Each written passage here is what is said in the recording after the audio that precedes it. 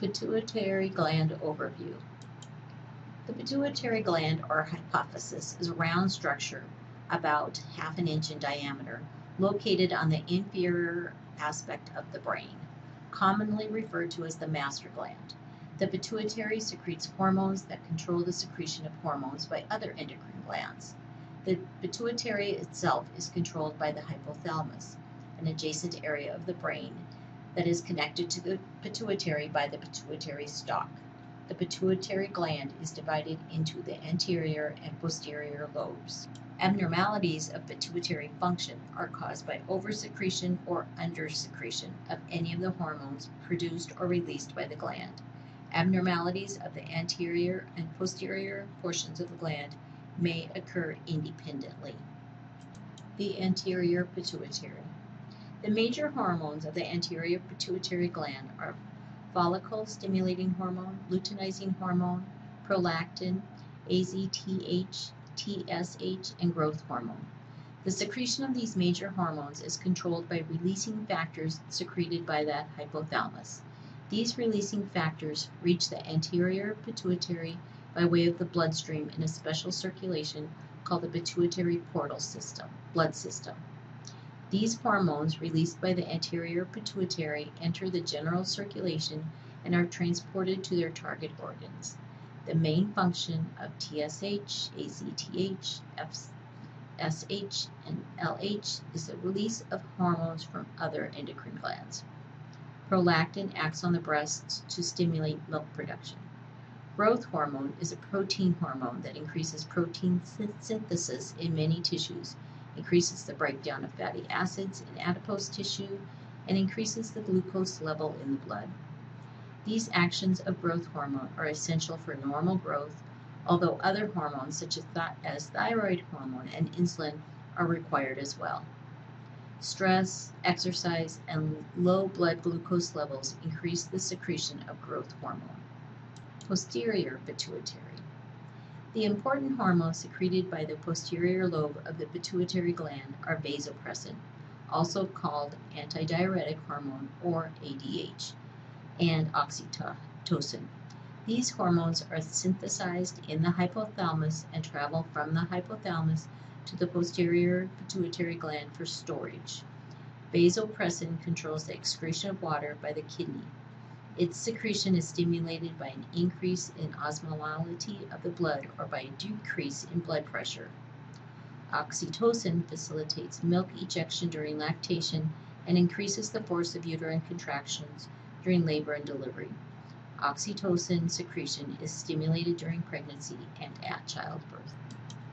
Hypofunction of the pituitary gland can result from disease of the pituitary gland itself or disease of the hypothalamus, but the result is essentially the same. Hypopituitarism is also a complication of radiation therapy to the head and neck area. The total destruction of the pituitary gland by trauma, tumor, or vascular lesion removes all stimuli that are normally received by the thyroid, the gonads, and the adrenal glands. The result is extreme weight loss, emaciation, atrophy of all adrenal glands and their organs, hair loss, impotence, amenorrhea, hypometabolism, and hypoglycemia. Coma and death can occur if the missing hormones are not replaced. Oversecretion, hypersecretion, most commonly involves AZTH or growth hormone and results in Cushing's syndrome or acromegaly. Acromegaly is an excess of growth hormone in adults, results in bone and soft tissue deformities and enlargement of the viscera without an increase in height. In children, oversecretion of growth hormone results in gigantism, with a person reaching 7 or even 8 feet tall. And insufficient secretion of growth hormone during childhood results in generalized limited growth and dwarfism. Hyperfunction of the anterior pituitary. In the patient with gigantism, the onset of growth hormone hypersecretion occurs before puberty, which causes rapid proportional growth in the length of all bones. In the patient with acromegaly, excessive growth hormone secretion occurs after closure of the growth plates in the bone, during puberty and produces increased skeletal thickness, hypertrophy of the skin, and enlargement of many organs such as the liver and the heart. Bone thinning and bone cell overgrowth occur slowly. Degeneration of joint cartilage and hypertrophy of ligaments, vocal cords, and eustachian tubes are common. Nerve entrapment occurs because of tissue overgrowth, and myelin loss in peripheral nerves exists. Because growth hormone blocks the action of insulin, hyperglycemia is also common. The goal of treatment is to normalize hormone levels. Drug therapy used alone or in combination with surgery and/or radiation is the general course of treatment. The most common drugs are dopamine agonists, which stimulate dopamine receptors in the brain and inhibit the release of many pituitary hormones, but most specifically the growth hormone. Diabetes insipidus is a disorder of the posterior lobe of the pituitary gland that is characterized by a deficiency of ADH or vasopressin. Excessive thirst, polydipsia, and large volumes of dilute urine characterize the disorder. It may occur secondary to head trauma, brain tumor, or surgical ablation or irradiation of the pituitary gland. It may also occur with infections of the central nervous system, such as meningitis, encephalitis, tuberculosis, or with tumors, such as metastatic disease, lymphoma of the breast or lung. Another cause of diabetes insipidus is the failure of the renal tubules to respond to ADH.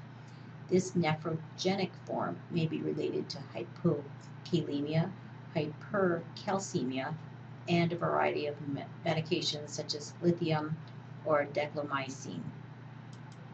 Without the action of ADH on the distal nephron of the kidney and an enormous daily output of very dilute water-like urine with a specific gravity of 1.001 to 1.005 occurs.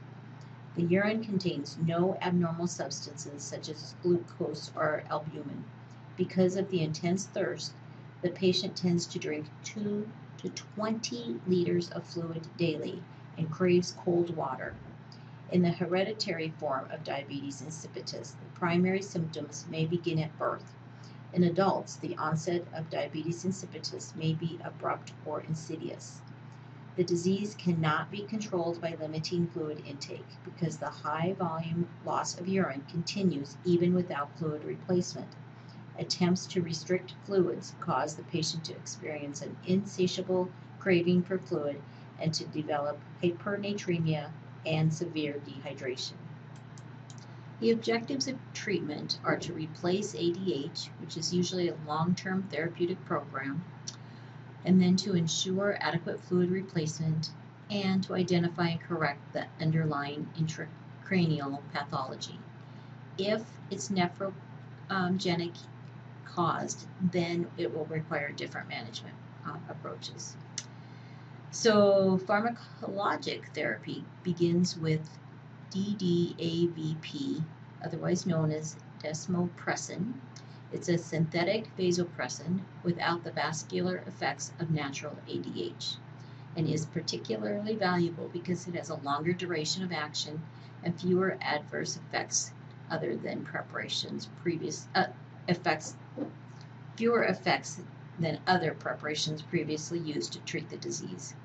It is administered intranasally. The patient sprays the solution into their nose through a flexible calibrated plastic tube. 1 to 2 administrations daily are required, usually to control the symptoms. The syndrome of inappropriate antidiuretic hormone secretion includes excessive ADH secretion from the pituitary gland, even in the face of subnormal serum osmolality. Patients with this disorder cannot excrete a dilute urine. They retain fluids and develop a sodium deficiency known as dilutional hyponatremia. Disorders of the central nervous system, such as head injury, brain surgery, or tumor, and infection are thought to produce SIADH by direct stimulation of the pituitary gland. Some medications, such as vincristine, phenothiazines, tricyclic antidepressants, and thiazide diuretics, and nicotine have been implicated in SIADH. They either directly stimulate the pituitary gland or increase the sensitivity of renal tubules to circulating ADH. Eliminating the underlying cause, if possible, and restricting fluid intake are typical interventions for managing this syndrome. Because retained water is excreted slowly through the kidneys, the extracellular fluid volume contracts and the serum sodium concentration gradually increases toward normal. Diuretics such as furosemide or Lasix may be used along with fluid restriction if severe hyponatremia is present. Close monitoring of fluid intake and output, daily weight, urine and blood chemistries, and neurologic status is indicated for the patient at risk for SIADH. Supportive measures and explanations of procedures and treatments assist the patient to deal with this disorder. Hormones secreted from the anterior pituitary gland regulate growth, metabolism, pigment changes, and sexual development. These functions are affected when the pituitary gland secretes too much or too little of one or more hormones. The posterior pituitary gland secretes vasopressin, also known as antidiuretic hormone or ADH. Posterior pituitary problems result in fluid and electrolyte imbalance. Nursing care for the patient with pituitary disorders includes assessment, patient education, evaluation of patient response to therapy, and providing support. A complete history and physical are performed to detect specific clinical findings. The patient also undergoes many diagnostic tests and relies on the nurse for specific instructions and explanations. Surgical interventions may be indicated, or the patient may need lifelong hormone replacement. Physical and emotional support are critical.